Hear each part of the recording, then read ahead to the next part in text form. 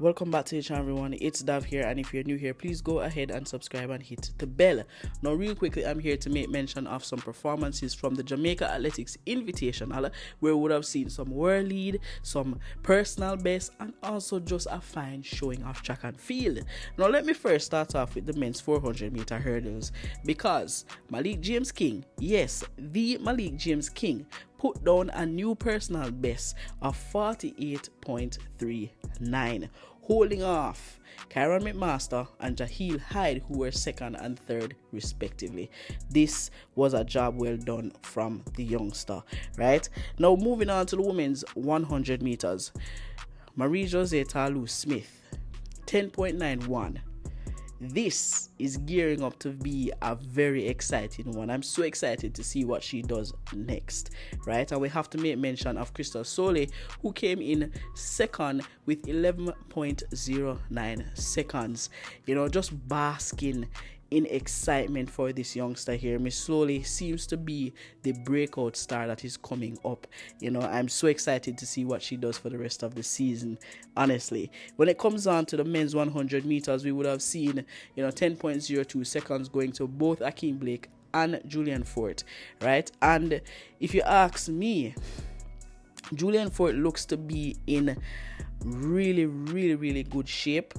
Seems like he's here to do some damage, hoping that all goes well for him and he can get himself onto the team to Paris, right? As it pertains to Akeem Blake, I really would have liked to see him in the 200 meters. I think it was a fine run by him, but I think there needs to be more strength there going forward. So I'm impressed with the 100 meters because, of course, this is now a new season's best for him. But I would have loved to see him in the 200 meters. But that's just me. As it pertains to the men's 200 meters, one Zarnell Hughes, a really fine run by him, 19.96, sub 20. Listen to me.